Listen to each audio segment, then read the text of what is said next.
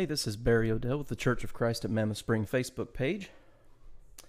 Coming to you live today. It's Monday, May 18th, 2020. And I'm going to start doing something a little different today with my live stream. Typically, hey, good morning, Brother Lee Davis. Hope you're doing well. So typically I do something that is, perhaps question-based. Somebody who's been watching my live streams will send a question or maybe a comment while I'm going live, and so that'll lead to something else that I'm doing. And so it's kind of, I won't say haphazard, but not necessarily structured from day to day. Yeah. Yeah, thanks, David. I'll see if I can remember that. Starting today, I'm going to be a little more structured with what I'm trying to do. I typically have been going about 30 to 40 minutes on a variety of subjects. What I'm going to start trying to do today is go for about 20 minutes to 25 minutes, and we're going to start a study of Luke's account of the life of Christ today. And do that each day, Monday through Thursday, 11 Central Time each time. And I think it'll be beneficial. I know it will be to me. Maybe it will be to you as well.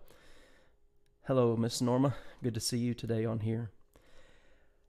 So just in thinking about where to start a study like this, you've got 4 accounts of the life of Christ, and I wanted to start with Luke. There's not that I have a favorite account of the life of Christ. Each is unique in its own right, but I enjoy the study of Luke. Luke is 24 chapters, so chapters-wise, it's not the longest account. However, verse-wise, it is. There are 1,151 verses in Luke's account of the life of Christ. So in that sense, it is the longest account, but it's interesting in the way it's written. So I guess here's where I want to start in talking today, in studying today about Luke and his account of Jesus' life. Hey, Uncle Rob, good to see you on here today up in Cottersport, Pennsylvania. Hope you're doing well.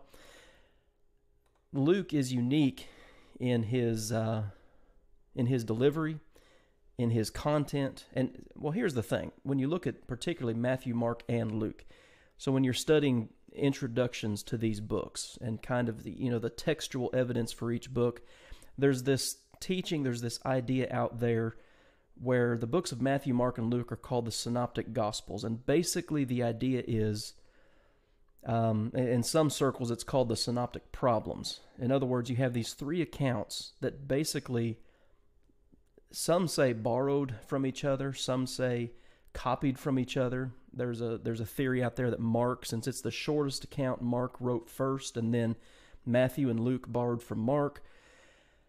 I'm not getting into all that. I'm just letting you know that idea is out there. That position, believing that way is kind of it's a reflection on the idea of biblical inspiration. If Mark wrote and then Matthew and Luke borrowed, and some would even say copied from Mark, then where does inspiration then come into the picture? We need to be careful when people need to be careful when they're saying those kinds of things. And again, this is not everyday Christianity. This is some of those more, that would be some of those more what I would call academic pursuits. Looking at the biblical text, the origins of the biblical text. Luke did not copy off of Mark and Matthew. I don't even think he borrowed off of Mark and Matthew. Again, that would be to kind of downplay the role of the Holy Spirit in inspiring not only Luke, but Matthew and Mark as well. They each wrote their own account of the life of Christ. And I'm not including John because John's a whole nother monster, you might say. It's a whole different style of writing, different subject matter, and things like this. Anyway, so let's get into it. The first chapter of Luke has a lot of information, particularly about John the Baptizer and his parents and his birth and the announcement of Christ's birth. But I want to start, obviously, in the first 4 verses here of Luke's account. It's pretty interesting. Well, who is Luke? He's mentioned 3 times in Scripture. I've got it written down here. Colossians 4:14, Paul calls him the beloved physician. So Luke is a doctor. Now I've actually got it in a 3-ring binder, 3-inch 3-ring binder. and it's called the medical, something like the medical language of St. Luke. Pretty interesting book, noticing the Greek language, some of the words and phrases that Luke employs as a doctor in his writings. So he's mentioned in Colossians 4:14 as a doctor, and then also in 2 Timothy 4:11 and Philemon verse 24 as a co-worker and a co-traveler with Paul. And another interesting thing about Luke is when you're reading the book of Acts, and I've actually got this written down, and this is for my own benefit, on that blank page between Matthew and Malachi, I just made some notes here about the four gospel accounts. Luke is also the author of the book of Acts, and you see him mentioning himself in what's called the we sections. He doesn't mention himself by name, but he'll be writing about somewhere Paul was going, and he says, we did this or we did that. We find that in Acts chapters 16 and 17, Acts chapters 20 and 21, and then chapters 27 and 28. So when he opens up his gospel account here, he notes some things that are interesting for his time, and I think that should be interesting for us too, and help us appreciate the fact that we have Scripture. Not just the fact that we have Scripture, but that we have an inspired by the Holy Spirit account of the things that happened during the life of Christ. So he says, insomuch as many have taken in hand to set in order a narrative of those things which have been fulfilled among us, just as those who from the beginning were eyewitnesses and ministers of the word delivered to us. Now I find that interesting. Luke does not call himself an eyewitness, that is, an eyewitness of Christ. He says, just as those who from the beginning were eyewitnesses and ministers of the word delivered them to us. It seemed good to me also, having had perfect understanding of all things from the very first, to write to you an orderly account, most excellent Theophilus, that you may know the certainty of those things in which you were instructed. So again, this is a very unique introduction. You look at the other gospel accounts. Matthew starts with the genealogy of Christ. Mark just starts with the beginning of Jesus' work. I mean, he jumps pretty much right into the baptism of Jesus, and then the temptation, and then Jesus' ministry. Luke looks around him and says, all right, a lot of people have written about this, about what I'm going to write about. And so I've just made some notes here, again, in the margin of my Bible. Number one, you notice many people in the first century were already writing about Christ. Verse 1, they attempted to be orderly, according to what Luke says here. And here's something I think that's important to notice. What Luke says in verse 1, the things which have been, the New King James says, fulfilled among us. The Greek word there means fully proven or fully established. The life of Christ was being documented in the first century by a lot of different people. Now again, a lot of these people were not obviously inspired writers like Matthew, Mark, Luke, and John. But there were a lot of people who took time and put effort into writing accounts. And Luke says, well, I'm capable of giving you what the eyewitnesses saw, now what I know, and I'm capable of giving that to you by inspiration and in an orderly fashion. And Luke even, the way Luke says that here, in chapter 1 and verse 3, it seemed good to me also, having had perfect understanding. That word perfect in the Greek is akribos, accurate.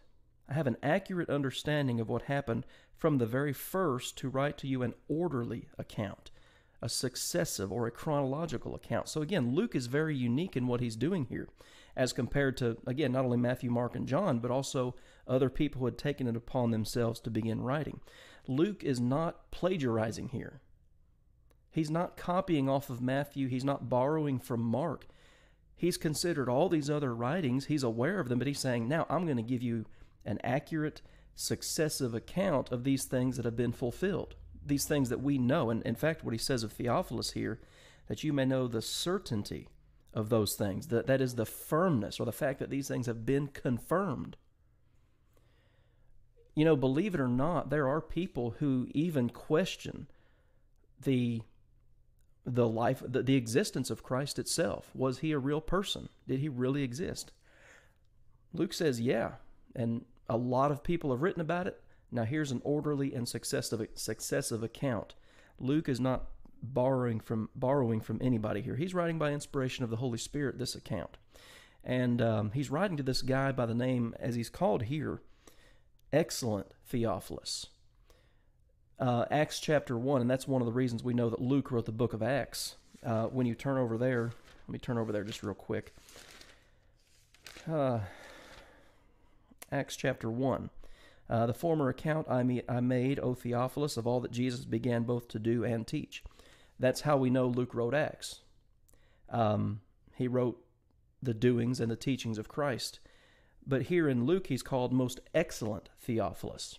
Acts just calls him Theophilus. Most excellent signifies a rank. Some people say, well, Theophilus, when you look at his name there, Theos, God, Phileo, love, lover of God. So some people take the position that, well, Theophilus, that wasn't a real person.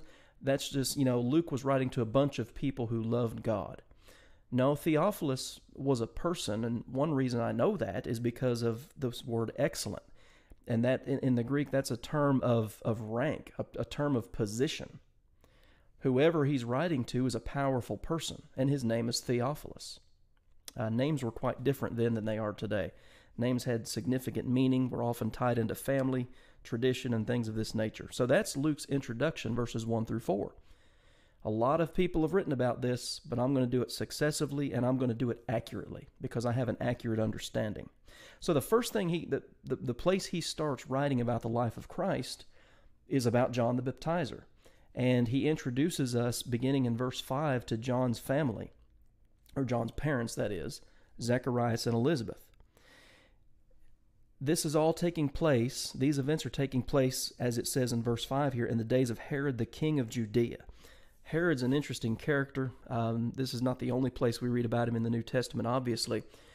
I was reading a book that was talking about Herod, and in that book he was called the Savage of Idumea.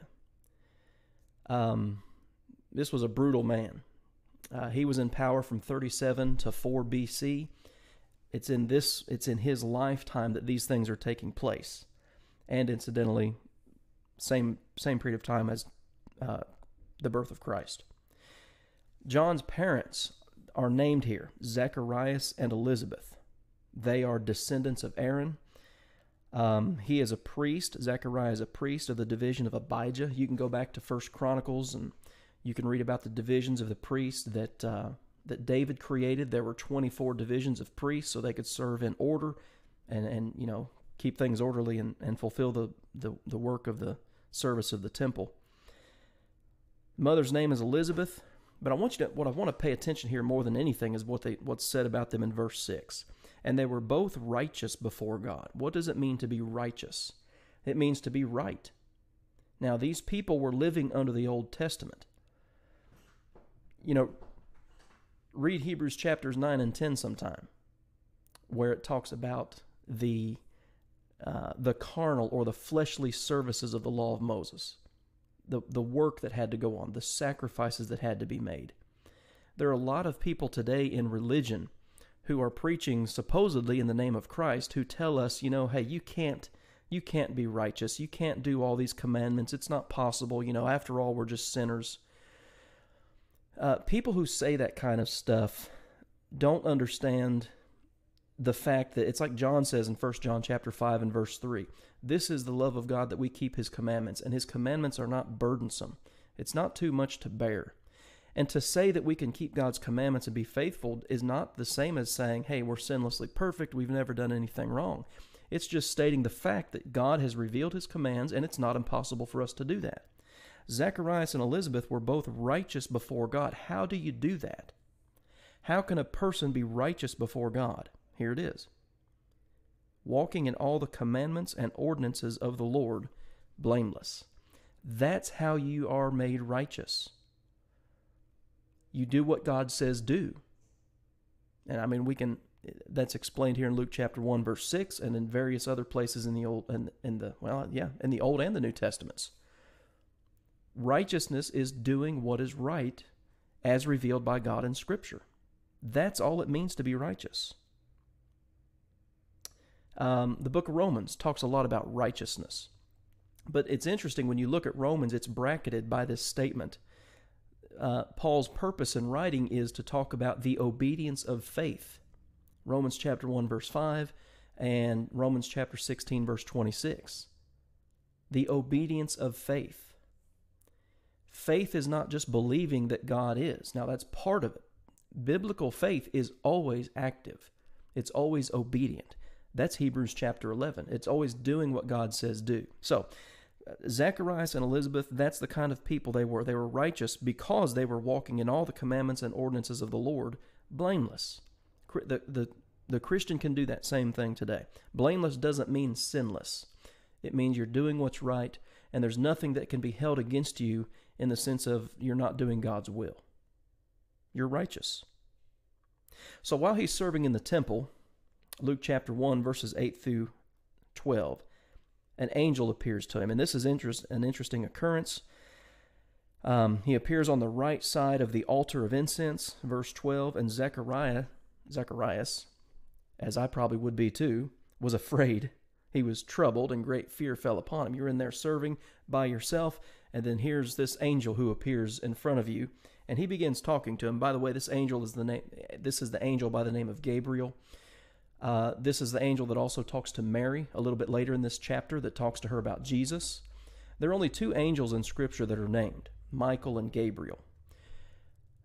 And this is just kind of a side note here, and I'm getting a little bit ahead of myself here, but because I want to talk about it specifically in regard to Mary and what Gabriel said to Mary. So we have Gabriel mentioned throughout the text here as talking to people about John the Baptizer, about Jesus himself. But supposedly the Quran, Islam's holy book, was revealed to, Muhammad, by Gabriel in a cave. The Quran says that Jesus is not the Son of God. The Quran was revealed by Gabriel, supposedly. Well, when you look at Luke chapter 1 here, Gabriel's talking to Mary. He's the Son of the Highest, and the Lord God will... So one of these two books is wrong. Either the Quran is right, that was revealed by Gabriel, and says that Jesus was not the Son of God, or the Bible is right, where Gabriel is recorded as talking to Mary and saying, he is the Son of God. Both books can't be right. The God of the Quran is not the God of the Bible. The message of the Quran is not the same as the Bible. Period. It's just not. I've got 3 versions of the Quran in my office, and I've read them each multiple times. There's nothing... They're not compatible. We'll leave it at that. Anyway, so the angel appears to Zacharias as he's serving in the temple. That's Luke chapter 1, verses 8 through 12. He has a message for him. Don't be afraid. Luke 1:13, Zacharias, your prayer is heard. Well, what prayer? For a son. They had been praying for a son, and you're going to call him John. That's going to come out a little bit later in Luke chapter 1, because that's the naming of a child, particularly in these days, was you need a family name. So by calling John, that kind of breaks precedent. Does something that's not usually done. So here's Gabriel's description of John. Chapter 1, verse 14. And you will have joy and gladness, and many will rejoice at his birth. Why? For he will be great in the sight of the Lord, and shall drink neither wine nor strong drink. So when you look in the Old Testament, this is Numbers chapter 6, you have this, the Israelites could take a vow called the Nazirite vow, where they wouldn't drink wine or strong drink or anything that was produced by the vine, but they also wouldn't cut their hair. John was not a Nazirite. He wasn't taking that vow. This is just saying that he wouldn't drink wine or strong drink. He's also going to be filled with the Holy Spirit. What does that mean? A lot of people today talk about being filled with the Holy Spirit. So I did a 13 video series on the Holy Spirit. A lot of people throughout Scripture were filled with the Holy Spirit. And what that always has to do with is inspiration and revelation. John's going to be filled with the Holy Spirit. Jesus was filled with the Holy Spirit. The apostles were filled with the Holy Spirit.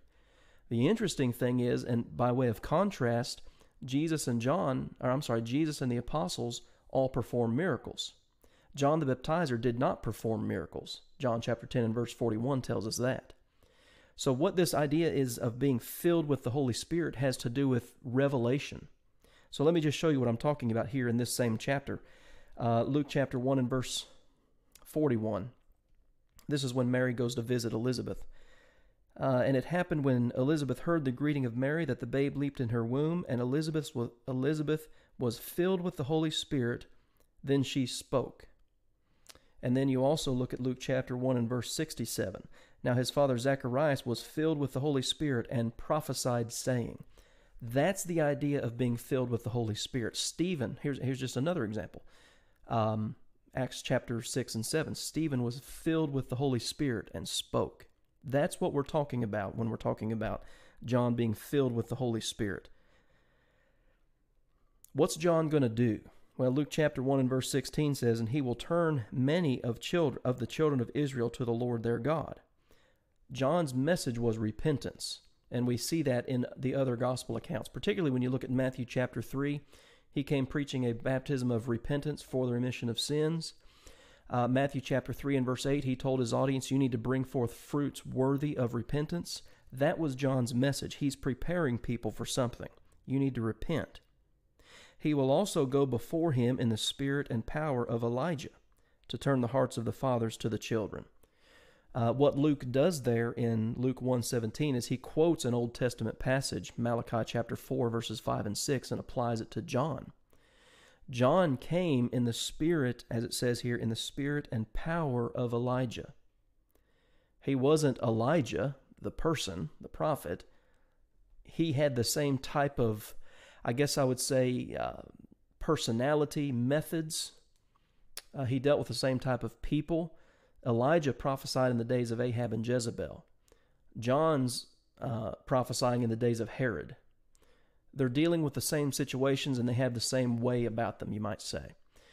In fact, Jesus says in Matthew 11 verse 14 that John is this Elijah. And that's what it's talking about. He functions in the same way as a prophet of God. So he's going to turn the hearts of the fathers to the children and the disobedient to the wisdom of the just. Again, John's message is repentance. And then he says this, to make ready a people prepared for the Lord. John was a trailblazer. He went before Christ. And we see this particularly in the Gospel of John, him being questioned, are you that prophet? No, I'm just the light. I'm bearing witness to him, but I am not that prophet. That prophet is a reference to Deuteronomy chapter 18. John the Baptizer was the forerunner. He was preparing the way for Christ and getting people's hearts ready for Jesus and for his message. So you're going to have a son, you're going to call him John, and here's what he's going to do. That's what the angel Gabriel told Zacharias, John's father. Well, how do I know this? I'm old, my wife is old. Well, I'm going to give you a sign.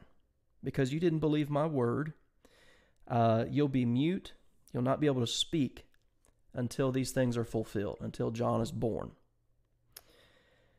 So he's still in the temple serving. Everybody's outside. They're waiting for John to come, or for Zacharias to come out.